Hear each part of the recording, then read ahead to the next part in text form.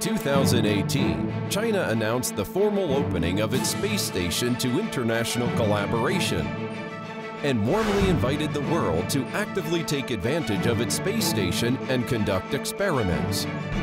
On June 12, 2019, 9 projects from 17 countries were chosen as the first batch of projects of scientific experiments at the Chinese space station. Exploring the boundless universe is a shared dream of mankind. Some foreign experts exclaim that being part of China's space programs is like boarding an express train.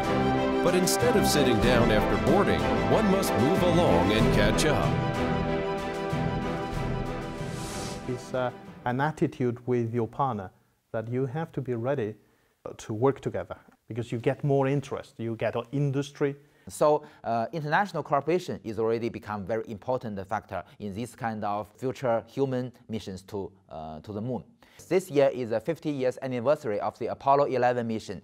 Also, we noticed that NASA has planned to go back to the moon with a program called Artemis. Because you know that this is not period like the moon race that decision makers can invest so much money on these kind of space programs. The international cooperation can reduce the cost of each partner countries.